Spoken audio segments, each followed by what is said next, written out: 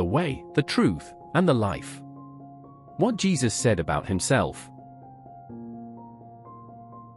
One day, Thomas asked Jesus, "Can you show us the way to God?"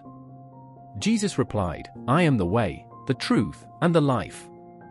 No one can come to God, the Father, except through me. If you know me, you also know my Father." Philip said, "Jesus, show us the Father." "Philip, you have been with me for so long and still don't understand? If you see me, you see the Father. Do you still not believe that I am connected with the Father and represent him on earth? I don't do anything on my own. I always ask God the Father what he wants, and I do that. If you trust me, you will also do the things that the Father tells you to do. You will even do even greater things than I have done."